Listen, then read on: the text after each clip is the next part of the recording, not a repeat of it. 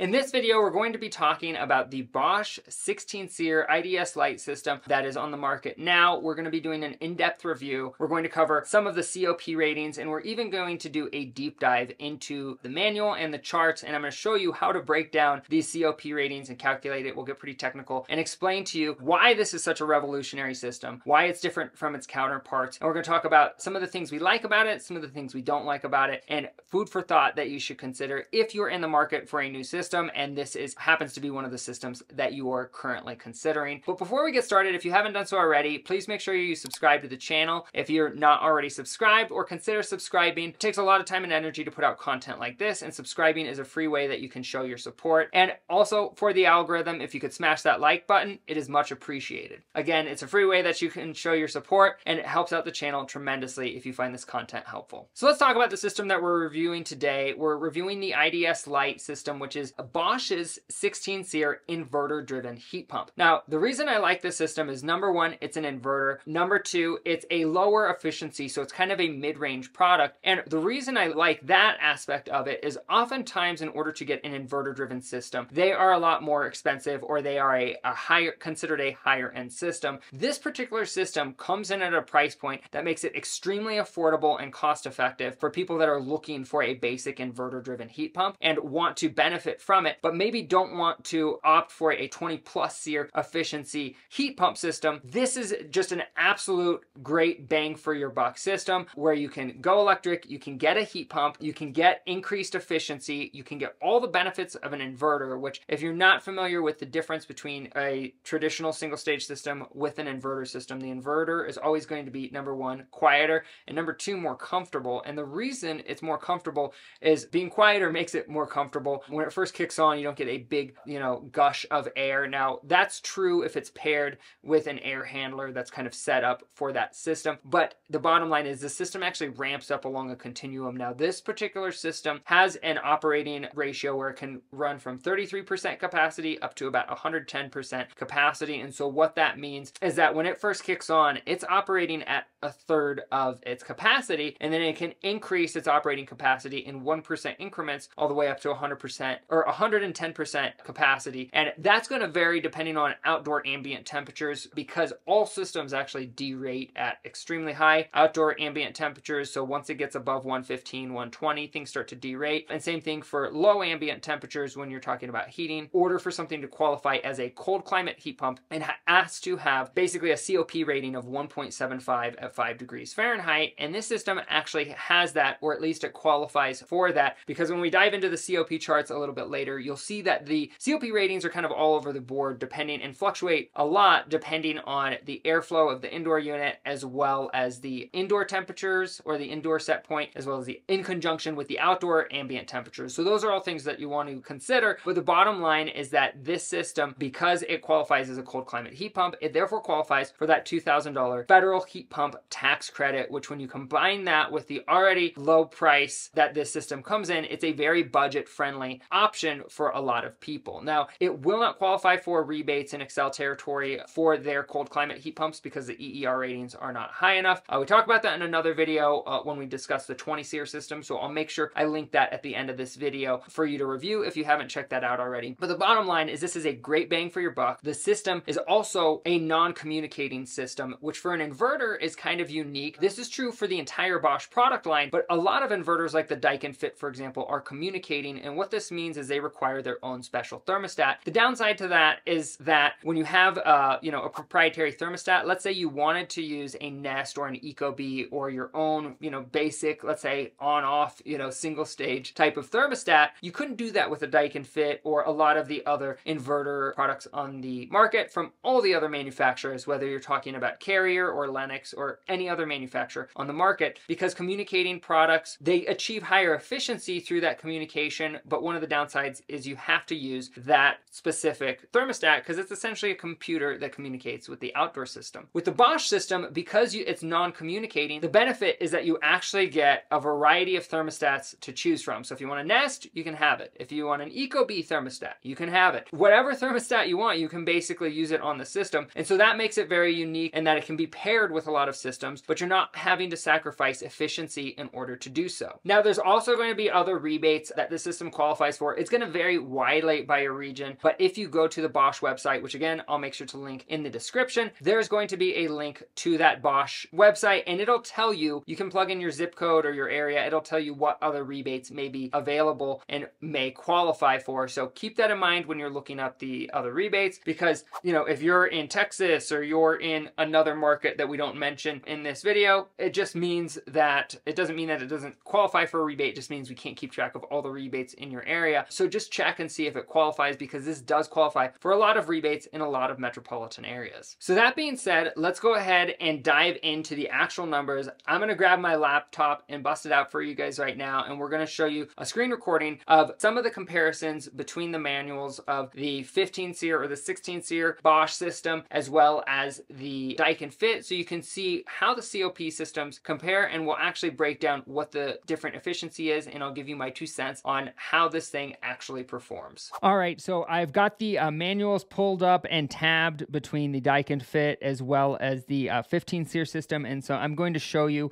what the actual COP ratings are between the 16 SEER inverter system. This is the IDS Light inverter ducted split heat pump, and then we're going to be comparing that to the COP ratings of the Daikin Fit at varying temperatures, and I'm going to show you what all this, I know this just looks like a bunch of random numbers, so I'll explain how you use that to calculate COP and explain that. And I found it, to be quite honest, I found it a little confusing at first, because when I was looking for specifically a COP rating, but the way that they give it to you is based on, because there's some variables between the air handler consumption and what the airflow is. There's actually a lot of different COPs. If the airflow is higher, for example, you know, the motor is going to be, the blower motor is going to be pulling more power than it would, you know, if the blower was in a lower stage speed. So it gives you a lot of COP data. So that being said, let's dive in. Now, I did some pre-calculations ahead here just because I didn't want to just show you this chart without, you know, being prepared to show you what the actual numbers are. And what I did was I actually, so just to give you an apples to apples comparison on the system, because in some of the other videos we have on the channel, we'll be talking about both the 18 SEER, this is the 15 SEER, we'll talk about the 18 SEER, and then we'll also be talking about the 20 SEER right here. But just to do apples to apples,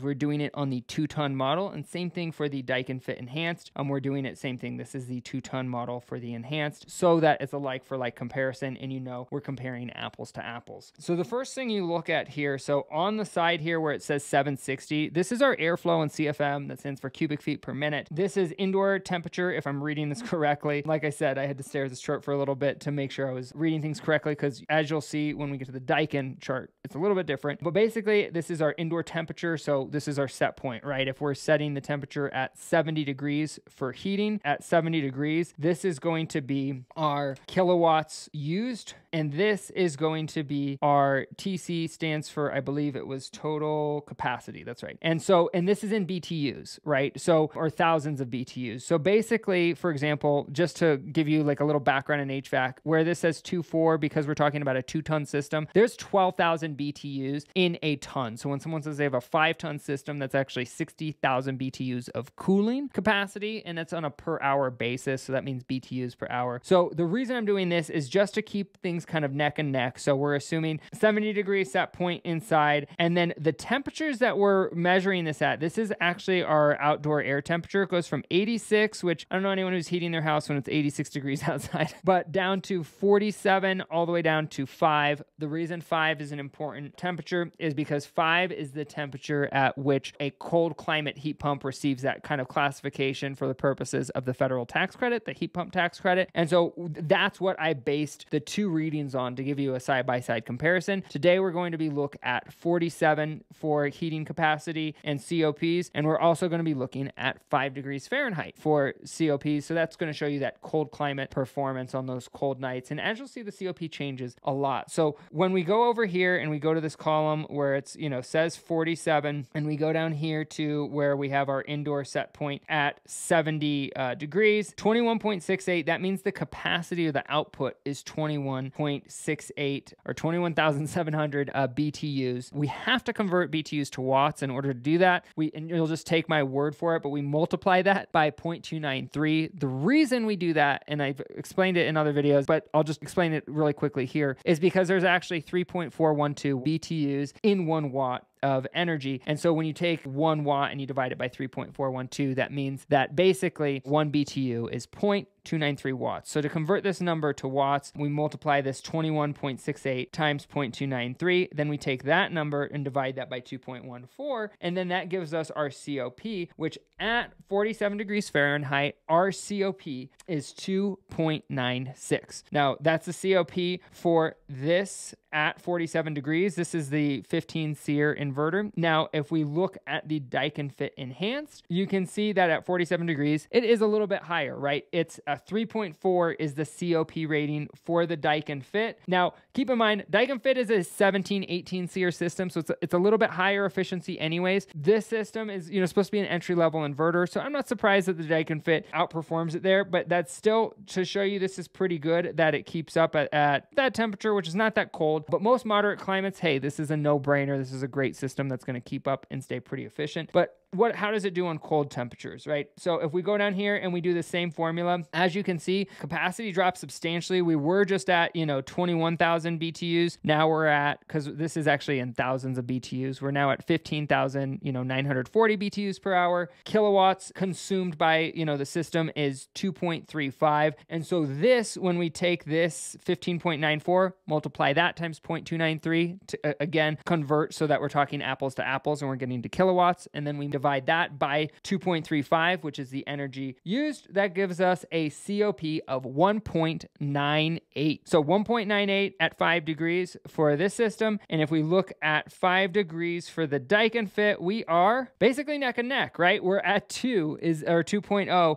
for the COP at 5 degrees on the 2-ton. So as you can see, this is why I absolutely love this Bosch 15 SEER system, right? And like I said, I'm going to link this website to Bosch Home Comfort in the description for you, but it achieves up to 16 SEER. It's technically classed as a 15 SEER. It's an inverter. It's super quiet. Daikin Fit's technically a little bit quieter, but hey, it's also a higher end system, so you're going to expect that. And as you can see, the cold climate performance was almost neck and neck with the Daikin Fit. Daikin Fit performs a little bit better at, warmer temperatures, so that, the COP is a little bit higher, but once you get down into the cold temps, they're basically neck and neck. And so it's for this reason that I think that, the Bosch system is a great bang for your buck 16 SEER inverter. I mean, it's an amazing system. You compare it with an air handler, you compare it with a high efficiency furnace, and I hope you enjoyed this content. Let me know what you think about the review in terms of, how we went through the breakdown. Did you find that the COP breakdown content helpful? And post that in the comment. And as always, if you haven't subscribed already, please make sure you subscribe to the channel, or consider subscribing if you haven't done so already, and smash that like button for the algorithm. And if you happen to be in one of the areas we service, like Denver, Colorado, or Phoenix, Arizona, you can actually schedule an appointment with us for free. We come out for free for all first-time customers, whether that's for a service call or annual maintenance, or if you're just looking for an estimate for system replacement. And there's actually a link in the description below where you can actually schedule online at your convenience, as well as an up-to-date list of the cities and states that we service, so you can stay up to date when we start servicing your metro.